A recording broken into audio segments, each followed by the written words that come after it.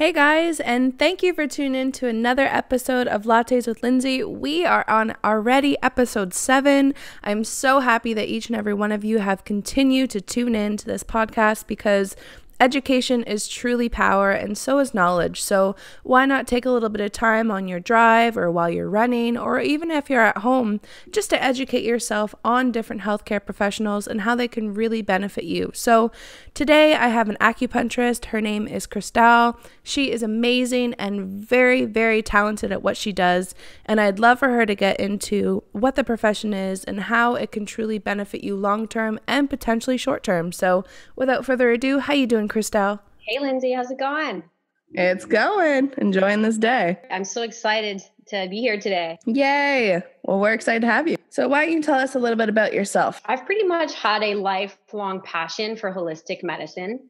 And so I am a massage therapist first, which I've probably been, for about 11 years. And when I was practicing, I noticed that there was sometimes a missing link with my practice, meaning there was a lot of energetic things happening with people. And I just wanted to know more. And I always did a lot more courses to sort of figure out what was more beyond the body, right? I was super interested in energy, took a bunch of Reiki courses, yoga, etc. And then I stumbled upon acupuncture just like that. I mean, you hear about it here and there, but I have an aunt who had cancer of the liver, and she embarked in the acupuncture journey. And at one point, they had to remove part of her liver. And the acupuncture actually helped to regenerate her whole liver, which was super amazing. So I kind of dived into it and I was like, okay, I want to go for some treatments, see what that does. And so I first took some acupuncture courses through a college called College of Acupuncture and Therapeutics in Kitchener-Waterloo. I did that under the umbrella of my massage therapy practice. So that was super exciting. I think I did that. I completed all of that by 2012. So I've been practicing some form of acupuncture for a long time now. So I did that for a little bit. I own my own clinic as a massage therapist in Northern Ontario, Timmins. So for about 7 years. And acupuncture got regulated in Ontario in 2013. 4 years ago, I decided to go back to school to learn acupuncture from the traditional Chinese medicine standpoint, which is very, very different than the Western way to kind of look at it, from just, the muscles and the tissues. Like, we dived into the whole energetic system and all of the organs and all that, which is super, super cool. So I attended Georgian College for the 3-year program, right? Georgian College. So I moved from Timmins, Ontario to come to Georgian College in Barrie. So that was a 3-year program. And then I became a registered acupuncturist. So I've been an acupuncturist for more than a year now. So nice. And how long was the acupuncture course? How long did that take? It's 6 semesters, so it's equivalent to 3 years. 3 years. Okay. That's amazing. That's really cool. And that was at Georgian College in Barrie, you said, right? That's right. And so the funny thing is I'm French, right? So that's my fun fact, but I think that comes across in my accent. But the first time I studied in massage therapy, I studied in French. And so studying in English was also a little bit of a fun challenge. So my English has gotten better, and I've learned the body in English now too. So it's always funny when you're in the clinic too, because you can hear yourself trying to say like that bone or that muscle or whatever, and it's always so cute to hear because it is hard. But how do you find being bilingual in these professions? Is it handy with certain types of clients? It is. It definitely is. I think in Barrie, like a lot of people don't know, but there's a big French population. Maybe between 15 and 20% is what I've noticed. So once in a while, like when people hear my name or my accent, they go, "Oh, what's that accent?" And it's French. So then they're like, "Oh, I speak French too." So then we switch to French. But obviously, everyone leads with English here. But being bilingual is a little bit better, I found, in Northern Ontario because there's a bigger population. Yeah. Yeah. Oh, awesome. So where did you start in, say, Timmins, and then you kind of came south for school? Like, why didn't you go back up to Timmins to work instead of staying, like, because you stayed in Barrie, obviously. So. Oh, that's a good question. That's a good question. I've just been out of school now for almost 2 years now. So from Georgian College, and from there, you sort of evaluate and see like where do you want to go next. And I never had any intention of staying in Barrie, but I love Barrie so far. So far, this is where I'm living, and I love the outdoors. So Barrie has a lot to offer, and a lot of great people here too. So. Oh, it's so funny because I mean, when I decided to move back, like, because as you know, like I went to Georgian College too for massage, and it's interesting because I went back home and I moved back to Brampton, and then for some reason I always knew that I was going to move back to Barrie at some point because it was just something about it. It's outdoorsy, it's full of water, good people, small town, and yeah, you fast forward and then you get back here. So, so that's awesome. No, I mean, like, you often think like, oh, your roots are where it's comfortable. But there's something about Barrie, like you said, it's wonderful. And the mindset of people is a little bit different in a very positive way. Yeah. Yeah, it's very calming here, I find. Anywhere you go, I know the south side of Barrie is getting a little bit crazy near Costco, but definitely loving the north side and all the nature that it has. So, with acupuncture, what are the different types of acupuncture? Like what really is it? So acupuncture is the application of tiny little needles, right? So puncture means to puncture, right? Where you think of something. So you're actually going through the skin into the tissue. So sometimes in muscle layer and other tissues. And acupuncture, um, what so there's different types. So like you're asking, so there's the traditional Chinese medicine way of doing acupuncture, and then there's something that we call dry needling, or there's so many different names for this. They're not coming to me at the top of my head right now, but a lot of chiros, physios, massage therapists, other healthcare professionals will use acupuncture within their treatments, a lot of times to help with pain protocols. So where they're targeting trigger points or muscles that are maybe irritated or not happy, to sort of release some of the tension that's there. So I have training in both, but my later training at Georgian College was the traditional Chinese medicine way. And so the difference a little bit here is that the traditional acupuncture is really going deep into the root cause of the problem or pain or discomfort. So rather than just treating the symptom, right? We're evaluating the whole body from A to Z. So we're not just asking questions on your pain. We're going to ask questions on all of your body systems. For example, your digestive system, your sleep cycles. If you have, we're going to talk about your pee, we're going to talk about your bowel movements, etc. So we really go into great detail with all of the functions of your body, because sometimes you're experiencing little discomforts, but you think it's normal, right? Most of the time people think, oh, we're aging, these are kind of normal. Let me tell you, they're not normal, right?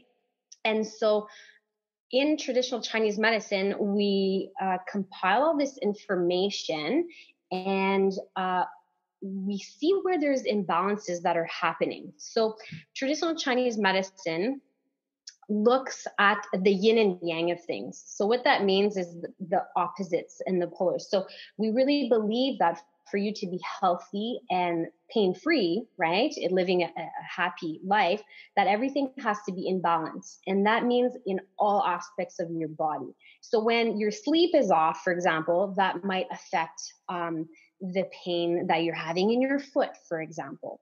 Or sometimes you could have a shoulder pain and it could be related to maybe constipation that you're having, because the energy flows in the body everywhere, and it's interconnected, and it's quite interesting. It's very complex, but it's really simple when you break it down. Right? So if you want things to be balanced, and sometimes, so there's energy that flows in the body through pathways that we call meridians. Okay, so we study these meridians, and sometimes if there's too much energy that's flowing or not enough, it will create pain, discomfort, etc. So if there's too much energy passing, my job as an acupuncturist is to reduce that energy that's flowing. Okay. And then if there's not enough, I want to be stimulating the energy that's flowing. But of course, it's a lot more complex than that. But I don't know if that's clear. Go to the root cause rather than just treating the symptom, which is what the Western way of, I mean, I have nothing against our Western medicine. It's got its place, but often what we do is we just put a Band-Aid, right, on the wound rather than addressing it and why is it happening, right? This holistic medicine really is effective at rebalancing everything in the body, which is why I love it so much. Yeah, well, it's a great profession because you're combining your massage therapy experience and, your Reiki and your Acu, and all of those play a huge part on mind, body, and soul, right? And of course, you got your yoga as well. So, you can really zen a body out through balance. And how do you find your Reiki plays a key part with your Acu? Do you find that that really connects with the energy levels? Well, it's very interesting because if you look at the body and the way it's been studied for years, so acupuncture has been around for thousands and thousands of years, more in the eastern part of the world.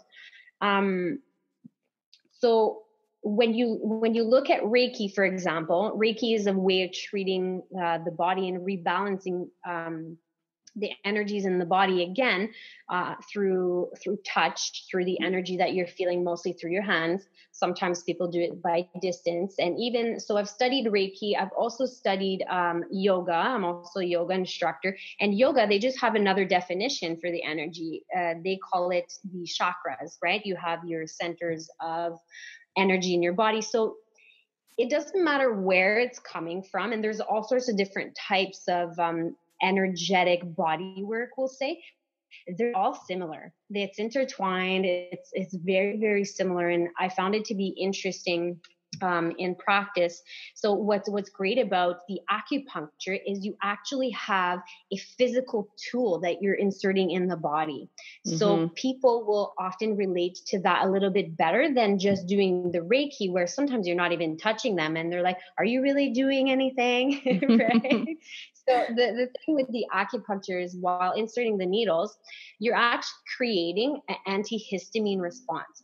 So you're inserting a needle, right? And these are very, very fine. We call them ouchless needle because they're so thin. So you could fit about 6 of them inside a needle where they draw blood from you, just to kind of give you an idea of the gauge, right?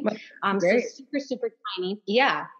And so what happens is, while you insert something in the body goes, hey, this is a strange object. It's not supposed to be there, right? So the body has a reaction.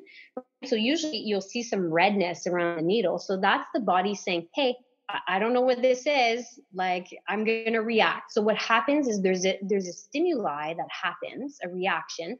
There's a signal that goes to the brain, and then it comes back to the location where you've put the needle, and it sedates what's happening. So essentially you're putting something locally where there's an issue. right? Again, like I said earlier, it's either there's an excess or there's a deficiency happening. So we want to rebalance that. So it's quite amazing how the body actually works. But by applying that physical object in the body, the body rebalances itself. It's quite amazing to see. It must be fun to watch someone, It is. change right on your table. Like that's honestly like the best part of the profession.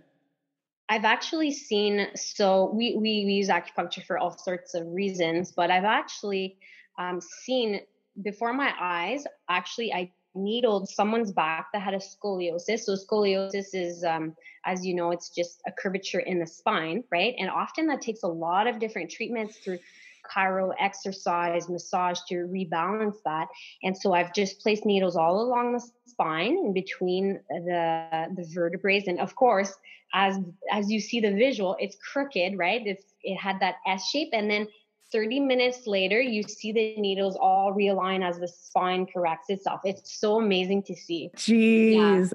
I love that. That's sick. That's no way. I think that's amazing because you almost want to say like, oh, I should have took before and after photos, but you never know because every treatment's different. Someone may react really well to that, and some may not react really well. But for the people who are getting those positive responses, I think that's a great way to show them it works. So with those needles, are they all the same size, or are they different sizes for like different parts, or how does it work? So there are different sizes. There are different lengths of needles as well. So we have well over 350 points that we could use along the channels, which I said are called meridians in acupuncture. So in traditional Chinese medicine, we use points along these channels. So when you're talking about dry needling, that I said was a type of acupuncture before, sometimes they get off of the channel. That's why they call it dry needling, because you're not on the channel, which often has great benefits because you want to reach a trigger point, maybe, which is a knot in a muscle to release, etc.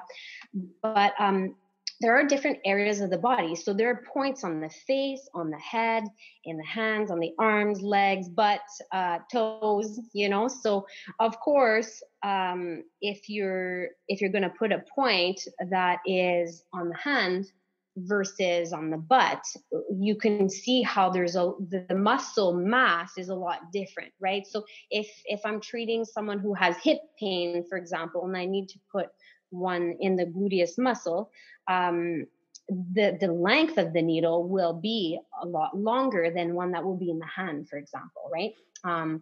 So we could reach a length we could go anywhere from a couple millimeters to maybe like 12 centimeters. But think about it, right? Like sometimes in the glutes, they're very thick, right? So you got to be able to reach the specific point, and each point has a different depth, where the energy lies.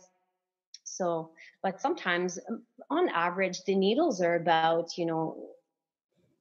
a centimeter and less usually is like the average.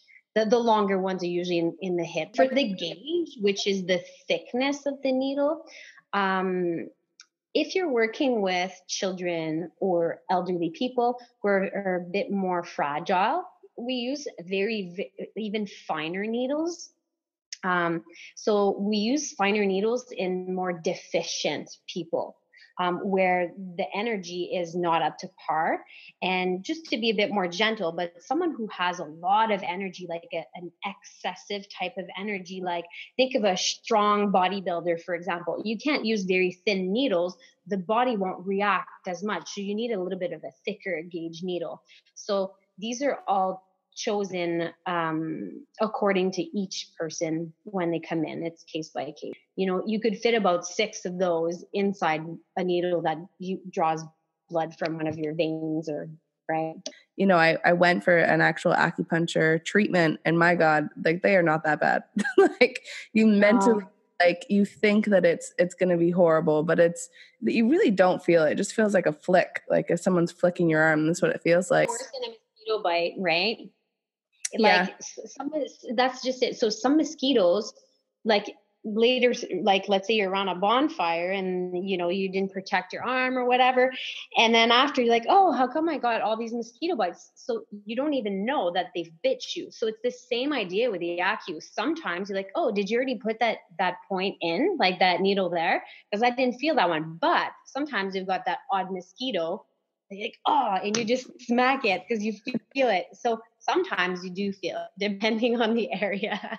Yeah, exactly. I feel like some places on people are more tender than others, or for sure. Like, I think size is also a huge factor. Like you said, there's some areas in your body that have thinner or, very thin skin for the elderly. So how do you, kind of manage different conditions that people come in with? Like, are there conditions that absolutely can't get acupuncture, or ones that you would advise to get acupuncture, anything like that? Oh, there's so many different conditions that we could treat with acupuncture. So, like I said, when it came down for me before, like as a massage therapist, I was pretty much restricted to musculoskeletal disorders. Now I can treat anything from all of that. Right. So there, in those instances, like I help to manage pain.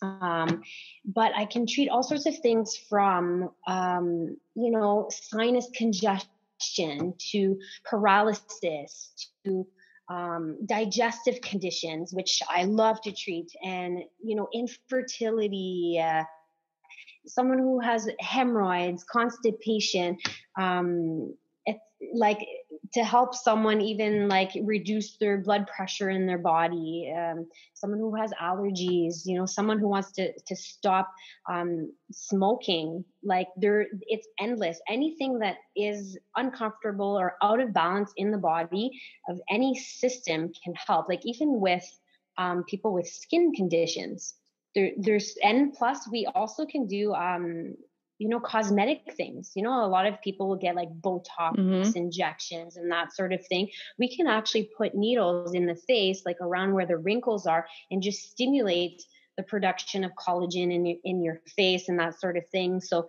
it's such a great healthy alternative for anything, right?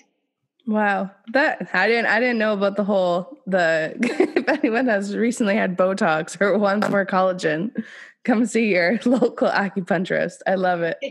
I love it. How long are the treatments? Like for example, like the first treatment versus like the continuation treatments. How long are those typically? So the first treatment usually lasts a little longer because the questions that are being asked are more numerous than if you were coming in to see other healthcare professionals. Because I'm going into all the body systems, like I said, I want to know everything from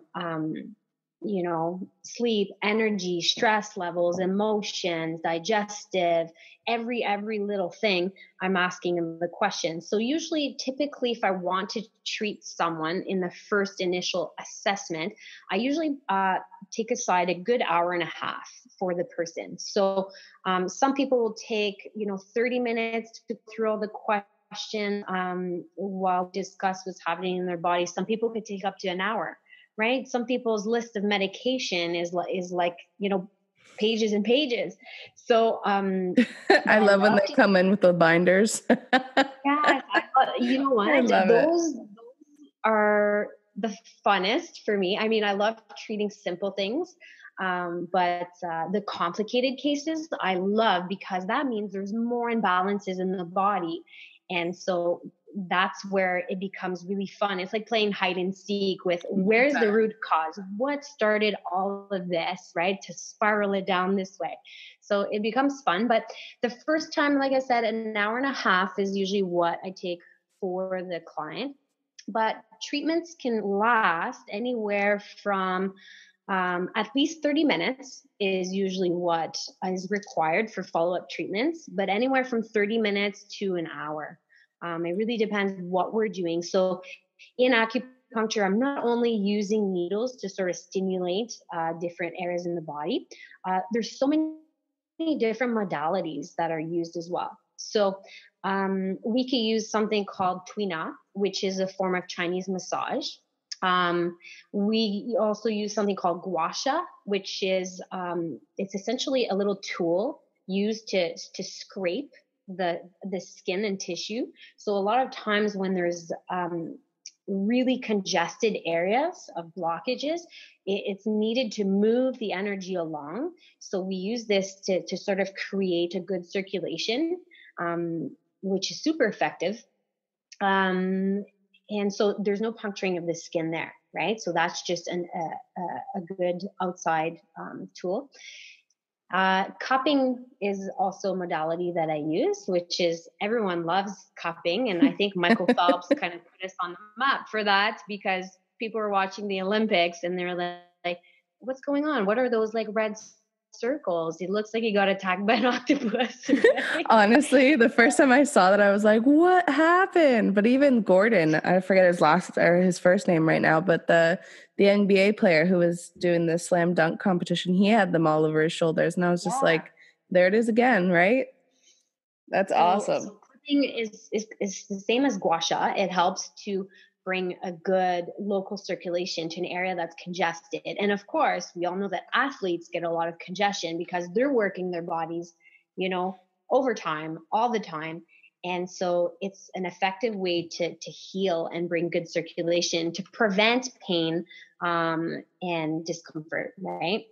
Yeah. So what else is there as modalities? I can also use electroacupuncture, which a lot of other healthcare professionals can do that as well. So what that is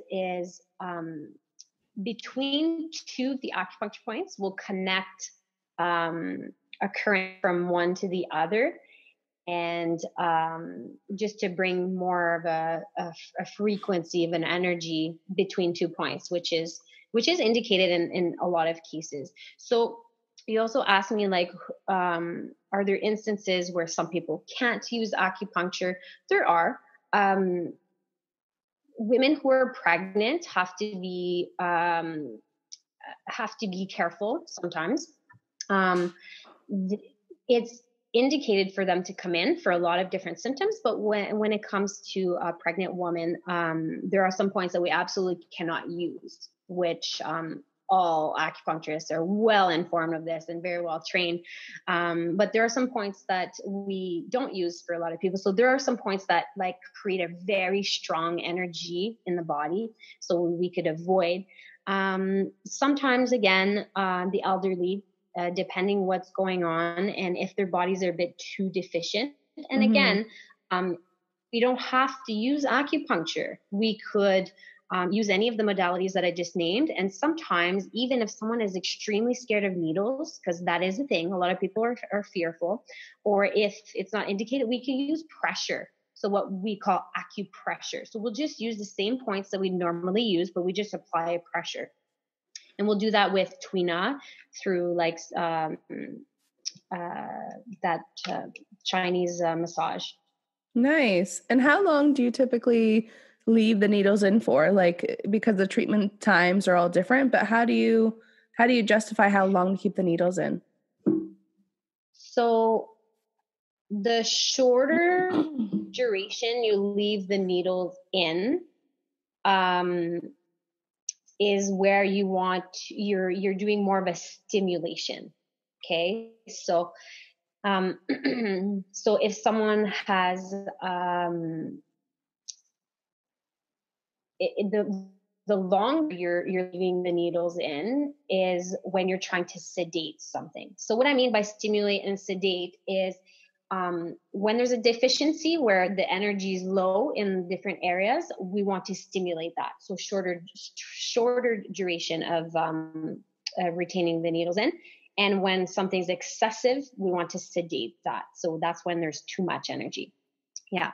And also, it's the same as massage therapy or chiro or osteopaths. Like, how you determine how many treatments someone will need also goes with if the condition is acute or chronic.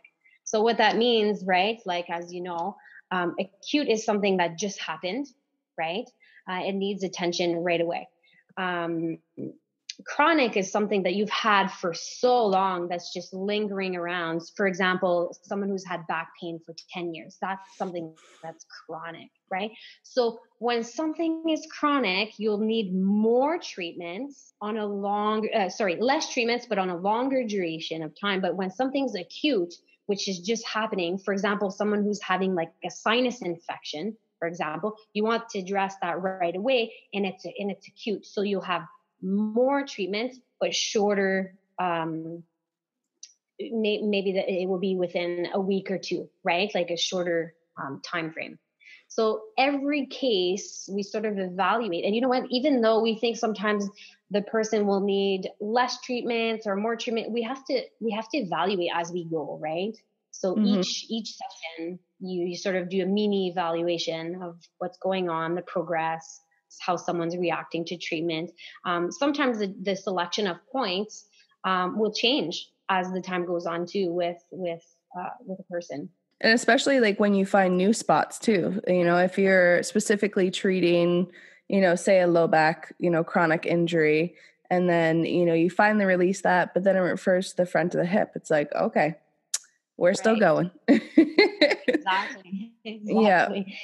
When things start to release in one area that you're working, so as you know, right, Lindsay, like the body has a hard time sort of feeling more than one pain at a time, right? So, for example, if you have a chronic, I don't know, you've sprained your ankle, right? And you constantly have ankle pain and you've had it for years and years, but then you hurt your lower back, for example. Well, guess what? You're not going to be feeling your ankle pain. The body goes, hey, my lower back hurts. So the body has a hard time feeling more than one pain at once. So once you start to maybe address the back pain, then the body goes, well, what about the foot? I feel the foot now because this pain is lessening, right? Oh yeah, and it's hard to sometimes explain to someone because they've been so fixated on that one pain that then when, a new pain happens because we release it or whatever, then they come in, they're like, okay, well, this feels good, but now it's this. And it's like, okay, you know what? That's okay. We can figure this out. We can reassess and all that kind of stuff. Do you find that you reassess every single treatment, or is it, like halfway through the treatment plan that you reassess? How does that go with Acu? I propose a treatment plan when we start. So let's say, Lindsay, you were to come, I don't know, you're coming for a shoulder pain. And I do the evaluation and I gauge and I think, okay, you're going to need maybe 4 treatments within the next 2 weeks, for example. Well, I'll for sure, reevaluate at that point because that's my original thought. But every time you're coming in, I'm for sure going to be reevaluating. We're going to see maybe you were having a problem with the range of motion with some pain, right? You weren't able to maybe extend the shoulder fully or whatnot. But let's say, come the second treatment, maybe you've improved maybe 50%. And then the third one, you've improved maybe almost 100%. Well, sometimes you don't have to go through all of the treatments if you're getting better faster. Or sometimes if your healing is taking a little longer, and who knows, maybe you're not doing your homework at home, or, other factors come in, maybe you're stressed out, or maybe you had to lift something that was heavy that sort of re-irritated the area, right? There's so many factors that come into play when you're on a healing journey, right? It's not linear, it's kind of bumpy, right? It's true. It's so true because you hit a plateau or, you get better and then you wake up the next day and you're back to square one, but it's normal. And I think that's the biggest thing that people have to always try and remember is that, we can only do so much as healthcare professionals, and then we give you home care, and it's your responsibility to try and take that upon yourself to do it yourself as well, because, our goal is not to have you for a lifetime as much as we love our clients, but, we want to see you improve. We want to see you change. So, how do you find it with home care? Like when you give your clients home care, do a lot of them, really focus on trying to do it, or is it 50-50? I'll be honest. I think I think what happens, and I think this is where I believe in healthcare, there needs to be a little bit of a mindset shift, is people come in to see someone for help, right? And they say, here's my body, I'm experiencing, these pains, ABC. Please help me, right? And so I believe it's amazing how people are reaching out and they're coming to us for tools. But where I think the mistake sometimes is, people will put their health in your hands, and so they take that literally. They think, well, I'm coming to see this person for help, so they have to fix it, like I'm giving them the responsibility to fix me. Well, we all know that an injury has multi layers, right? So there's not just the physical component, there's the mental component, there's what you put in your body for food, liquids, it's endless what will sort of create our reality in the moment. So people, I think, have to remember that even if you're coming for help, for tools, that you have to be responsible for your own health, and you have to take on the responsibility of healing, whether that means, doing Yes. some mindset shifts, or, anything from taking more moments to yourself for relaxation, or improving your sleep, reducing your stress. There are so many outside factors that go into healing. So we're just one little part of it. So I like to believe that I really try to just give people tools at home. But I'll be honest, I'd say maybe if that's being good, 20% will do the work. And you know what? I get it. Life is busy. We'd always think about it. And especially when you start to feel a bit better, you don't think, oh, I'm going to do this stretch, or I'm going to drink my 2 liters of water, or whatever, right? So the way that I go about it for clients is often I'll give one thing to do, and I'll say, okay, on a scale of 1 to 10, how confident could you do this every day? Right? And if they say 8, I say, okay, well, that's not good enough. Let's figure out something else that you could give me a 10, right? And that could be even just like sleeping 7 hours. They're like, okay, I'm going to do that. Or, I'll go outside for some fresh air. Okay, perfect. If you could give me that 10 and you could do that for a full week, then okay, I'll give you the stuff that normally you would say a 3 or a 4. And then that sort of builds on creating those habits, because people need to do things for themselves in a way that will impact change. Because if not, you're going to always come back in and see me, which I'm happy to help, but I like to give people tools so that they can create those habits at home, right? Yeah, that's amazing, because I think sometimes I've heard, some of my clients come in and say, well, I'm seeing a chiro, I'm seeing a physio, I'm seeing an acupuncturist, I'm also seeing my kin, and you're all giving me exercises to do. And, if you go to the same clinic, you can always intertwine and blend those together, and it's easier. But if someone is going to different clinics, I've had people say that it is really hard, because everyone's giving different opinions, everyone's giving different choice of exercises to focus on. So your way of doing it is perfect, because it's realistic, it's goal setting.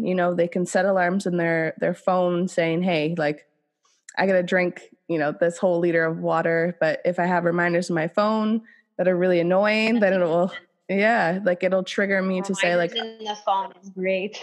I mean, who doesn't have their phone on their hip 24/7 these days? Like, especially during this whole thing, like, I feel like everyone's on social media or whatever. So why not just put another thing in your phone or the calendar or whatever? So definitely, I think it's super important to find that balance and that kind of equilibrium, per se, of, what's too much and what's too little for home care. So absolutely. So for someone who is coming in for the first time for acupuncture, and they're really nervous because they don't like needles, and they don't know what it's about, like me, what would be things that you would recommend them to maybe do or look into before coming into acu, so they're more comfortable? So I think coming in for the first time for any kind of treatment could be a bit nerve-wracking for anyone, right?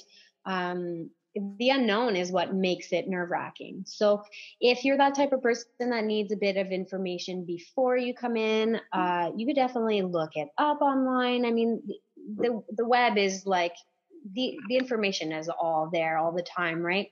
But also the biggest thing is you always have the right to choose to move forward with treatment or not. And that's the biggest thing I think people forget. So if at the end of, our evaluation, you've asked your questions, you have some concerns, you're not sure what's going to happen, you've talked about the side effects, the benefits, and you're still not sure if you want to proceed, then you can for sure take back your consent and be like, okay, I'm still not feeling comfortable with this. So the thing that I do see sometimes is some people are a bit uncomfortable, especially the first time. And what we do is we try 1 point first. How did that feel? Like, are you feeling comfortable? Do you want to proceed? Do you want me to put more points in? So let's say we come up with a plan and I'm like, okay, you're going to have 10 points in today, right? And especially for the first time, I'm not just going to put 10 points in without asking you how you're feeling, right? So we'll start with the 1 point and then go from there. But also know that you don't always have to use to receive the acupuncture. If you're that scared, you could always do the acupressure, right? You could change it. After 1 point, you don't like it, you could be like, hey, I'd rather you not continue. And we could do the acupressure. We could do the tuina, which is the Chinese massage on these points. We could use cupping, gua sha, etc. Right? So just knowing that you're in control, right, is probably the best advice or the best that I can say. Because we often forget, right? We proceed with the treatment and you're like, oh my God, what have I gotten myself into? And I'm here to the appointment, so I have no choice but to receive this. This is wrong. And people don't always know that, right? Yeah, and I think that's hard sometimes because, when you're on the table and you're face down and you're really nervous and you know what's going to happen, but you don't know what's going to happen. And, I think it's really important to tell our viewers as well as our clients, don't be shy because, you're trying to allow them to be their most vulnerable self and, let them know that they do have a voice in all of this, and hopefully that they will speak up and tell you like this hurts or not so much of this or whatever it is. So, that is really important. So have you ever had a time where, you went to work and you're feeling good or maybe had an off day or whatever, and you really impacted someone's life in regards to like a physical change, like the scoliosis that you were talking about? Is there any other stories that you've, kind of experienced that have really changed or made you happy to be in your career? I've had so many. Like, I think for me, I like people to feel well, emotionally as well, right? So what's really neat about acupuncture is we affect the energy so much that the emotions are coming into play. And I think when I can help someone feel a bit more emotionally stable, I think that I love my job when I do that. Like, I love my job always, but I've had a few times where people come in with full of panic attacks, the whole hyperventilation and everything. And boom, I just put a couple points and they just totally release and just relax. And I think those are more extreme changes that I've seen. And then when they leave, they're just like, wow, I totally feel totally different. And that happens within like half an hour, right? And I'm like, wow, this person had so much built up of energy inside certain meridians. I just needed to let go. And sometimes people don't have the tools. Like we don't live in always a conscious world of our energy and where it goes in our body. We often are a little bit numb to what's going on. So when I could impact someone that way, or someone who's had pain forever and be like, oh my God, for example, like my shoulder has been hurting for 15 years. And then we get into the digestive system, for example, and they've also suffered from constipation for 15 years, while the meridian of the large intestine passes through the shoulder. So then, you know what? I suggest different dietary changes, different things like that, and the digestion improves, and then the shoulder pain leaves. And like those are moments where I'm like, okay, this is amazing. I was able to find, and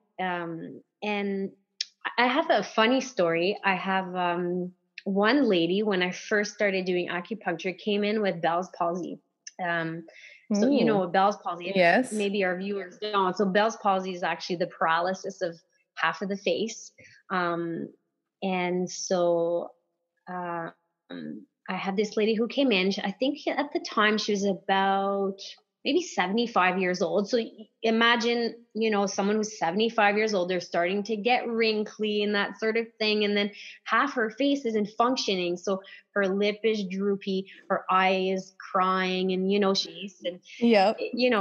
we had some good laughs, but what ended up happening is I treated half the face because I was treating the functional part of the paralysis, right? So I didn't touch the good part of the other side of the face. And so after a month of treatment, 2 to 3 times a week, all her function came back on her face. And she was super grateful, and that was super fun. But because I didn't treat the other side, the good side, the last treatment she came in, she was like, is it possible that this treatment helps with wrinkles? Because I've noticed like the good part of my face that wasn't paralyzed is more wrinkly than the other. So, forgetting that wrinkles, and it helps to bring good healing properties through stimulating the collagen and good circulation. And it also made that paralyzed, that previous paralyzed side of her face, more rejuvenated, a bit more youthful. So I ended up giving her treatments for another month just to sort of balance out the wrinkles from the good side, which was a good laugh. She was probably so confused. It's like, did it get transferred to the other side? Like, what is happening? Oh my gosh. That's beautiful. I should have taken a picture of that, right? Like before and after, that would have been amazing. Mm-hmm. Well, no way. I think sometimes in the moment you just want to, help them as best you can. And you're not thinking, there's so many things that can happen in a positive way that, if you just see it in person, sometimes that's perfect for you. Right. And I think, growing with your clients as well, building that trust, that respect, and everything like that will also make them a lot more comfortable with you as a therapist, as well as the treatments. Because if you are, afraid of acupuncture and you still want to come in for treatments and get the acupressure, then, who knows, slowly you'll be able to go into using the full needles or whichever. Because that's how I started. They used a gun, the gun at one point, like the chiros do.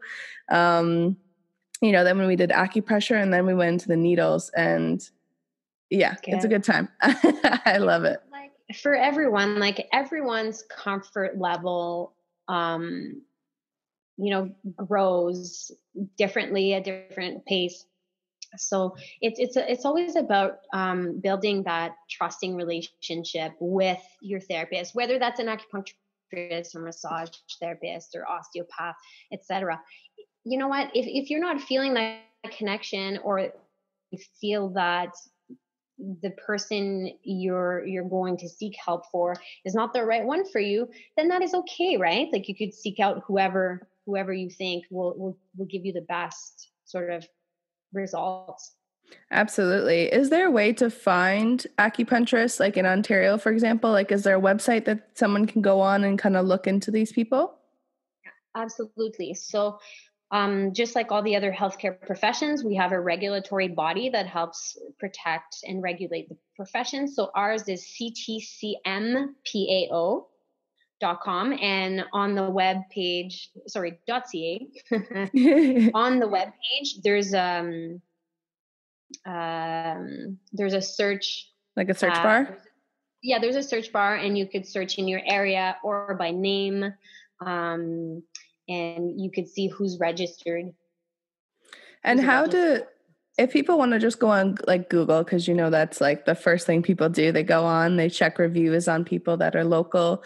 Do you have any recommendations as to what people should look for when it comes to an acupuncturist online? Like, is there certain certifications that should be beside their name or anything like that they would instantly know that they are certified? So R.AC, so registered acupuncturists, right? RAC would be the title, the abbreviation in front of the name to look for. And there's additional qualifications for registered acupuncturists that can prescribe herbs as well. So again, that is a little bit more in depth. So some of the acupuncturists are registered acupuncturists or registered Chinese medical practitioner. So RCMP. Yeah. Perfect. I think.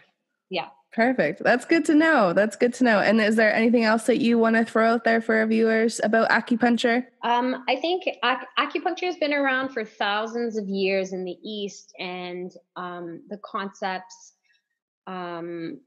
are a way of living for people in the East. And we've adopted some of that in the West in the last few years.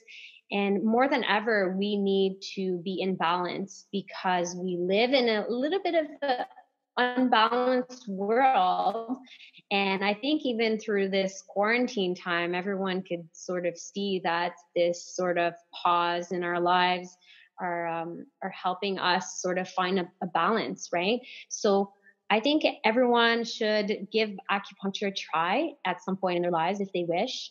And again, if you're uncomfortable with some of those ideas, you don't have to do the acupuncture. You could try any of the modalities that come with rebalancing the body's energy. So I think everyone could benefit from the acupuncture.